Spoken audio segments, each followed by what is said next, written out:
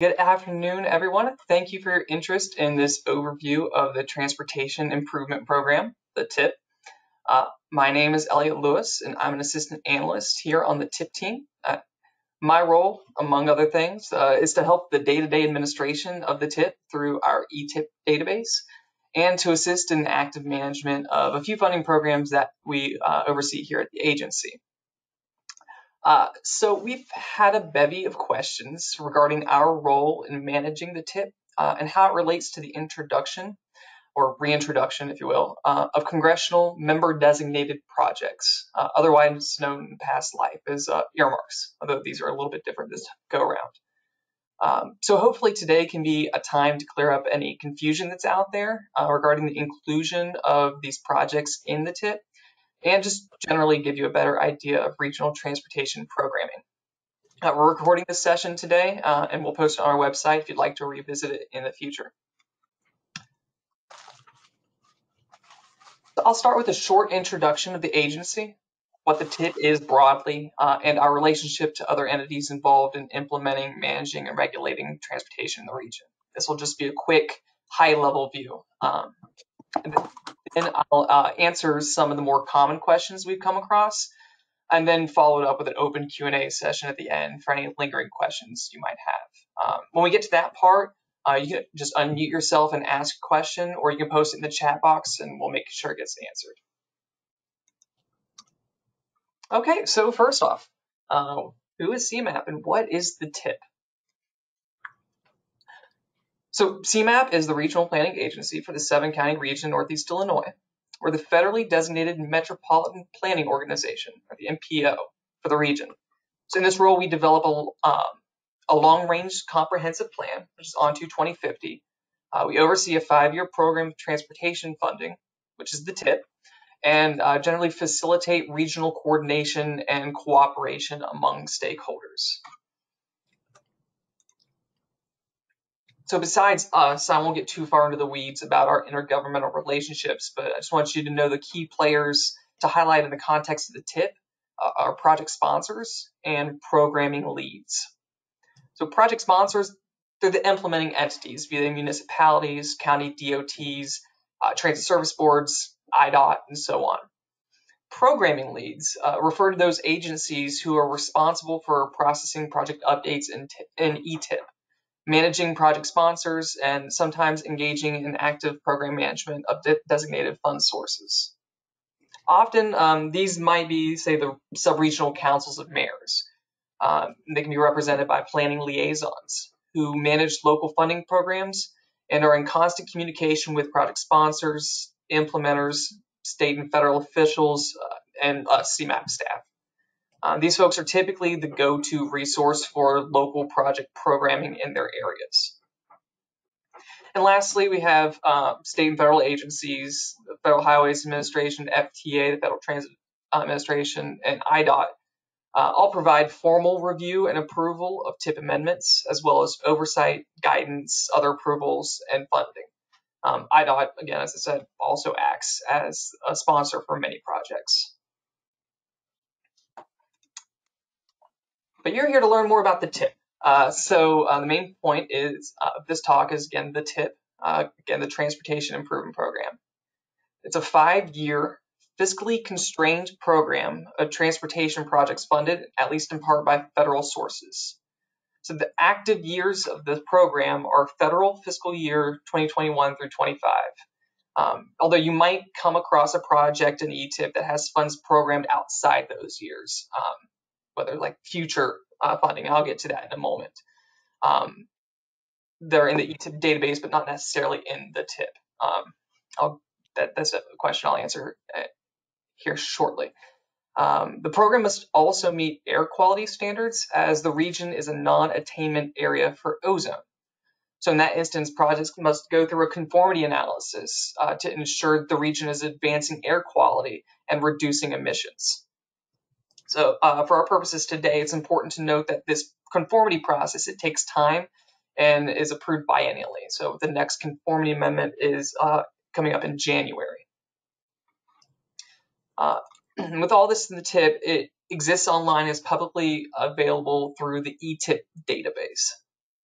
So through this interface, you can see individual funding sources, whether they local, state, federal, project phases, phase 1 or phase 2 engineering, right-of-way, construction or construction engineering. You can see the program years for this funding for the project of your choice. Each project has a specific TIP ID associated with it that you could search for in eTIP, and it brings up that project. But you can also search for other queries like project name, location, municipality, any number of fields. There's also a search by map function if you want to view projects in the same area. For more information on how to navigate eTIP, we have a programmer's resource page on our website, or you can contact CMAP staff. Okay, so that's just a basic primer on who we are and what the TIP is. Just like I said, it's very high level, very short. But if it's okay with everyone, if you have any questions on it right now, I'm going to dive into some of these frequently asked questions, answer those, and then open it up for everyone to ask a question. So first off, I want to get this one out of the way. Why is CMAP being asked about local projects? Is CMAP prioritizing local projects?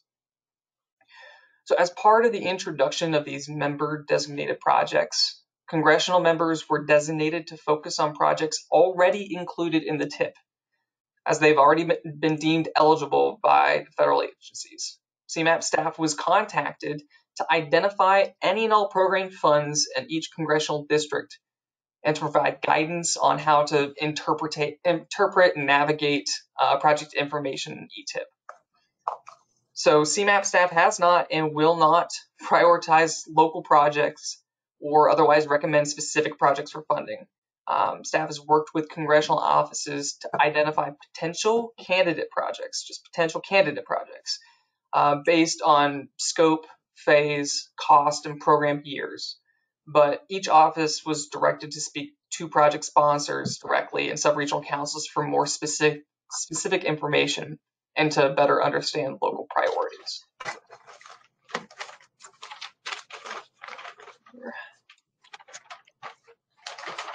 That's the first question. Next question got a lot is, okay, well, what's it mean to actually be in the TIP? Does having a TIP ID qualify? So congressional members were directed to find projects that were in the TIP, but it was a little confusing what that actually meant. So generally speaking, quote unquote, in the TIP means to be in the conformed, so air quality conformity, fiscally constrained project list that's part of the NPO's TIP.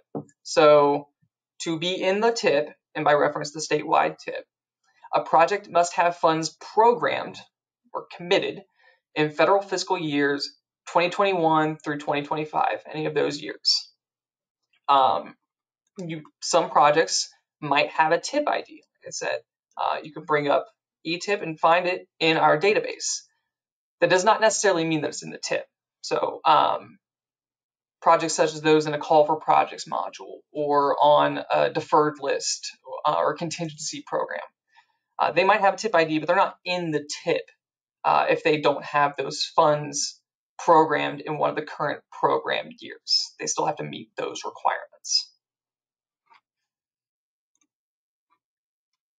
Okay, so, well, if it's not in the TIP, can a project actually be submitted as a member-designated project? So according to the guidance released by the House Committee on Transportation Infrastructure to their members, a project not currently in the TIP may be submitted for funding consideration, provided the submission includes 3 caveats. 1, verification whether it can be added to the TIP in a reasonable time frame if the funding request is included in the legislation. 2, whether the project is on a long-range transportation plan.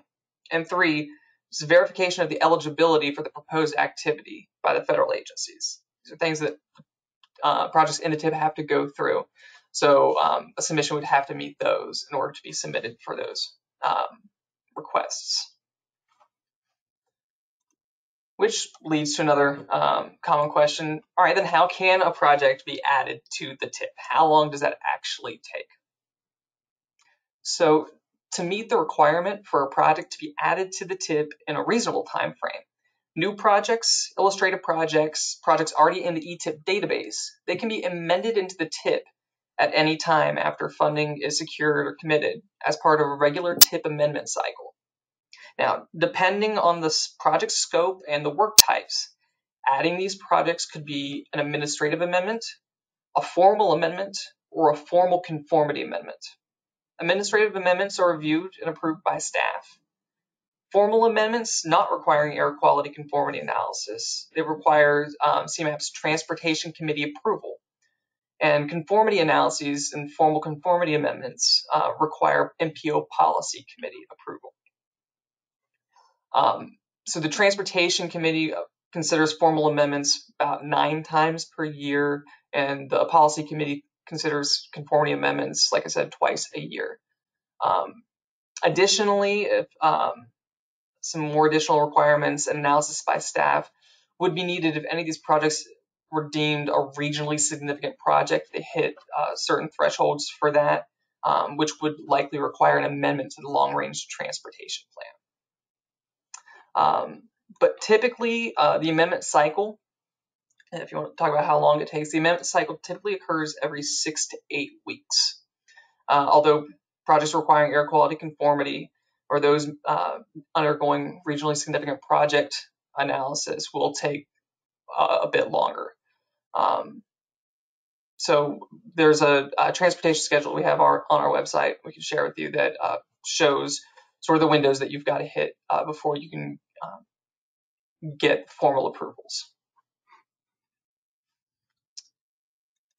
Okay, and the last question in our frequently asked questions, is a project on a surface transportation program, local program, or a shared fund program, if a contingency project is on that, is it a good candidate for a member designated project? The short answer is it depends. A bit equivocal, but it really does. Contingency list projects may or may not be candidate choices depending on the project status, and should be considered on a case-by-case basis. So if you have a project sponsor who is submitting a project for one of these member-designated project submissions that might be on a contingency list, definitely contact the program lead to understand why it's on the contingency list and whether it would be a good candidate. Okay, so with that, that is about all I had up front. So we can go ahead and open it up to the Q&A session. If you do have a question, please unmute yourself and ask it, or put it in the chat box, and staff is monitoring it now. We also have other staff on the line if you stump me. Let's see.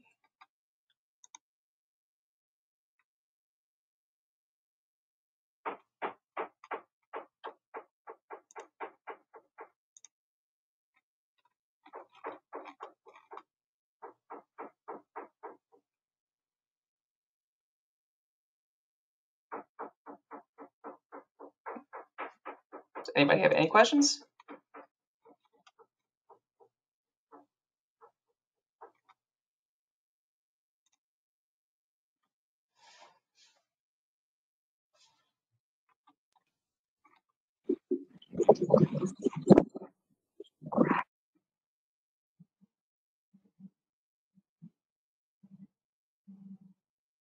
Well, if you're still thinking, feel free to hang out. We will be here to answer questions, or if you think of anything later, please send them our way. We'd be happy to help out. Elliot, we've got a question in the chat from Abby Wilgreen at Crystal Lake, who's asking, can a project which starts phase 1 without any federal funds obligated or allocated towards the project be entered into the TIP? Let me read that again. So can a project which starts phase 1 without any federal funds obligated be entered into the TIP? So phase 1, so these projects can be entered into the TIP but if they don't have any federal funds secured at all, and it also depends on the funding source, it can be entered as an illustrative project with funds not in a current program year. Cameron, if you want to expand on that a little bit. Sure, of course. Good afternoon, everybody. This is Cam Dodds with CMAP TIP staff. So basically, yes, a project can be entered into the TIP without funds secured for phases beyond phase one. However, as Elliot mentioned, unless there are committed funds for those further phases, the project is considered illustrative. So that has an impact, one, on these member designated projects, because the project wouldn't be considered to be in the TIP with just phase one engineering. It also has an impact on the NEPA process for a project. So federal action can't be taken if funds beyond phase one are not identified and committed for a project. So I can go further. I can go further on that. And it looks like Matt Smith is also asking then, if there's some other fund source, doesn't necessarily have to be federal for phase two, does that count? And would that be considered not illustrative? And Matt and everyone, yes, it would be. So if there is a fund source, whether it's local, state, or federal, committed to a project beyond phase one engineering, yes, those phases and those fund sources can be entered into the TIP. And for locally funded projects, in order to go into the TIP, we'd ask that you work with your programmer, which for municipalities is your Council of Mayors planning liaison, to attach documentation of the commitment of that funding, so that if it didn't go through a competitive project selection process, for example, just a way for us to verify that the funds are actually committed in your budget, or in the case of Matt's question, in Cook County's budget.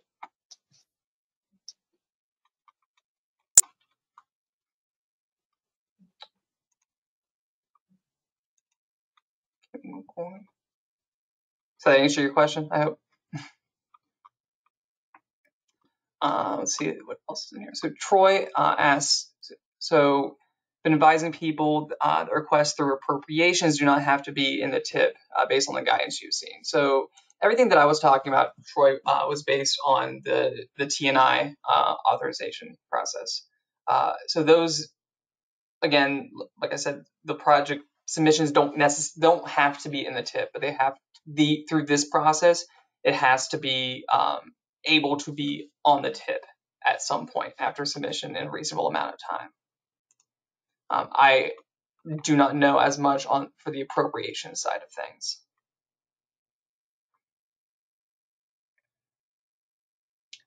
Okay. And Chris, so I understand from your remarks that there has been involvement by congressional members in the projects in the TIP. Can you describe further what positive or negative impact there could be for projects in or not in the TIP? I hate doing this, but it's really, it depends. A lot of this stuff, congressional members are trying to find projects that they can apply funds to. Sometimes there are many projects in a congressional district that they can find, some of them not so much. But whether to say it's positive or negative, I really am not going to ascribe that quality as much.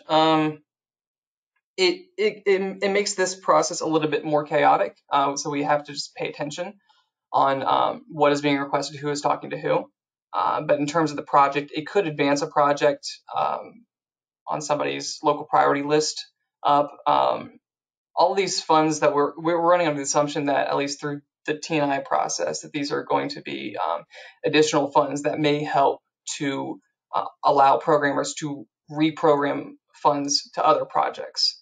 But really not exactly sure what that's going to look like until the submissions or the requests are submitted and the reauthorization actually goes through later this year.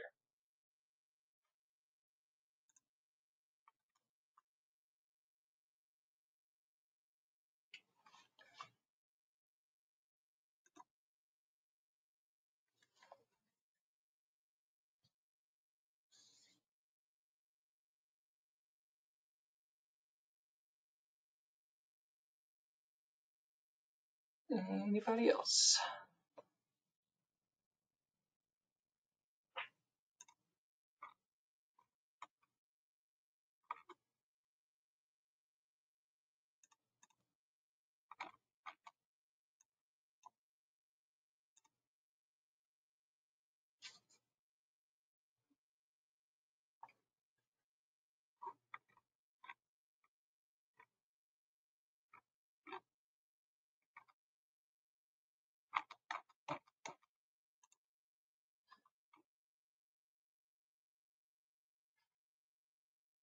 Well, thank you for that clarification, Tim.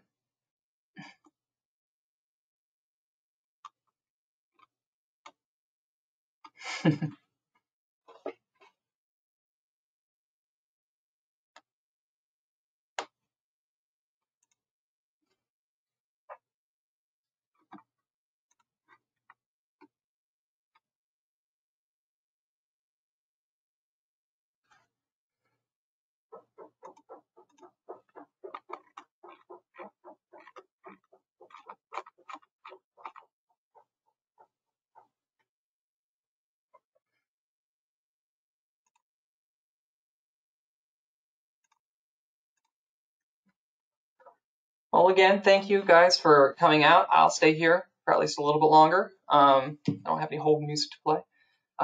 So if you want to stay and think of a question, that's great. If not, like I said, shoot them our way a little bit later as they come.